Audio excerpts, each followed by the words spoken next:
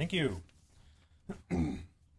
The first thing that I want to talk about real quickly is the meetup groups. I've been really privileged, actually, to get a chance to start not just my own in Salem, but several other ones around the country. I started one in Lynchburg, Virginia.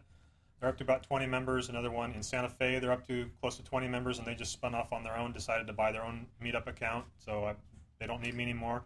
And I just started a new one over in Enid, Oklahoma, wherever that is. And I just picked them off the list on ronpaul.meetup.com/about. There's that massive list of places that people are waiting for a group, so I just look in there and try and find one that needs a group real badly. There isn't another group nearby, and there's at least a handful of people there, and you just go for it.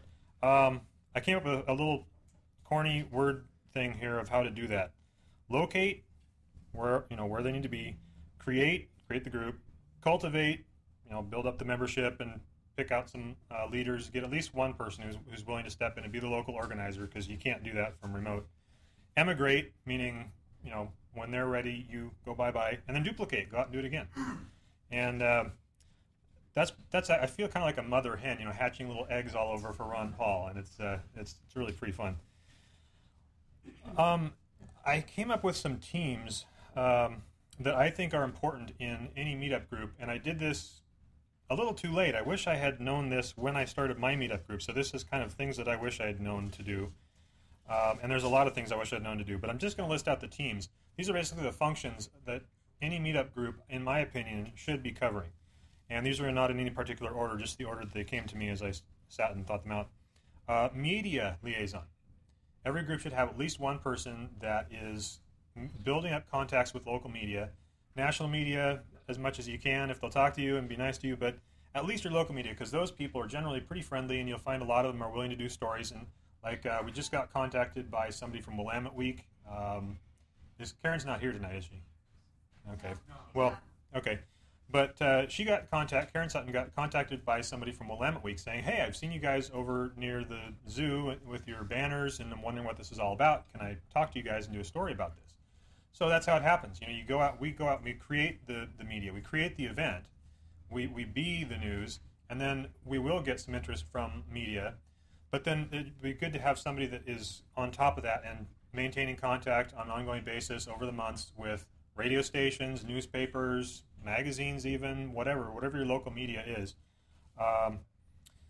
Next function is documentarian or archivist, and basically this is the old question: if a tree falls in the forest and no one's there to hear it, does it make a sound? If we have a meeting and there's no record kept of it and nobody finds out about it, does it have an impact? I mean, obviously we're recording this. It can go out worldwide. Could be potentially millions of people watching it. I'm sure there'll at least be hundreds. And so that's definitely better than if we just have a meeting and then we all go home and nobody knows what we did. So you should have videos and people taking notes, or audios, whatever it is. Build a record of what you did and then store that. That can come in handy in the future also. So somebody can ask you, well, what have you guys been doing? You can go back and say, oh, well, we did this and this. Event planning. Now, this is kind of normally the function of the meetup organizer, but it doesn't have to be. And as the group gets larger and larger, it'd be kind of good to have a team of people that are working on that. And that can be things like coordinating transportation, lodging if you're going out of town, working with the other groups in your area to see if they want to put something together with you, working with the documentarians to make sure that they have what they need to make a good record of what you did. Next one would be sign and banner creation. Some people really like doing that, some people don't. But you got to have the materials and the paint and whatever you're going to use to create your signs and your banners. And those can be really simple, like Ron Paul Revolution, or it can be something more message-oriented. You could put Hope for America, you could put End the IRS, or whatever it is. Put out some message that you can associate with Ron Paul's name. And that can be a different message from one place to another. You might find you're in a place with a lot of older folks, and so you'd want to have a certain message for that. Or if you're in a college, you'd probably have a different message for that. So the sign and banner creation team wants to have lots of ideas and crank out signs for the group to use. Next team would be propaganda ranchers, is what I call them. I have one in my group, and that's just somebody that goes out and finds out like what T-shirts are available and what bumper stickers and all this kind of stuff. What are the different pieces of art that people have created that you could pull in and use to create your own custom materials if you wanted to. what kind of prices and availability are out there for those. Next team is new member welcome wagon / member contact maintenance.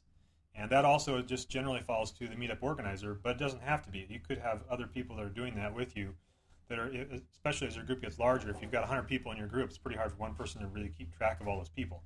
So if you have people that are going to help you to make sure you're not losing track of people, if you haven't heard from them for a few weeks, give them a call or an email, see what's going on. Try and find out if people are not coming to your events, why aren't they coming? Is it a bad night? Are people just busy right now? Is everybody on vacation? What's going on? How can we accommodate them? Build an event that they will come to, they'll be able to come to, and they'll want to come to. Catering, that's my mom. She likes to bake us cookies, so we're kind of fortunate to have that. So that's a good thing to have. Artists. If you have artists in your group, they can do a lot of different things. They can create custom artwork for t-shirts or bumper stickers or anything else like that. You don't necessarily have to have artists, but it's a good plus. Liaison with other meetups. And this is something that I kind of came up with as I was trying to keep tabs on all the different meetups in the Portland area, the Oregon area, all the way up into Vancouver. I'm on a couple of national meetup lists. I'm getting all these emails from all these different places.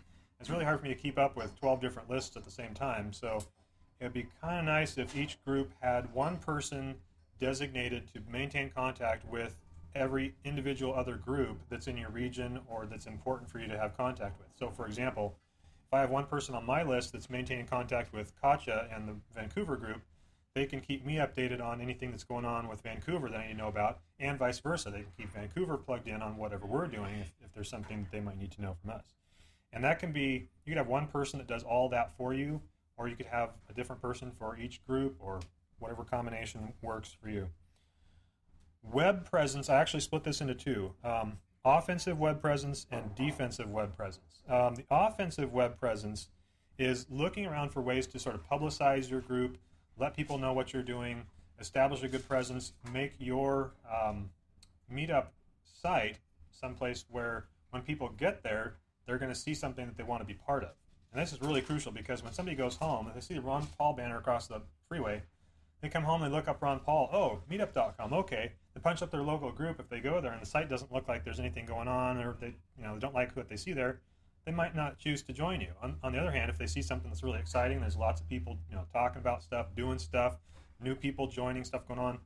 It's like a party. You go to a house, and if there's a good party going on, cars in the driveway, laughter coming from the well lit, this is great. If you go out there and the stairs are all broken down, the windows are shuttered, I don't want to go in. The defensive web presence would be things like watching for polls, and sometimes a poll will come up and we need more votes, so you've got to sound the alarm and get people over there to vote and get our guy up in the poll. Also, just keeping tabs on what's going on all those sites like dailypaul.com and all the other blogs and various things. There's so many different sites out there that people are doing stuff on. I can't keep track of that all myself. It'd be really nice to have some help of other people. It's kind of like with the group liaisons, where if you had a different person in charge of each one, or if one person just wanted to do it all because they're just a gung-ho person, that's great.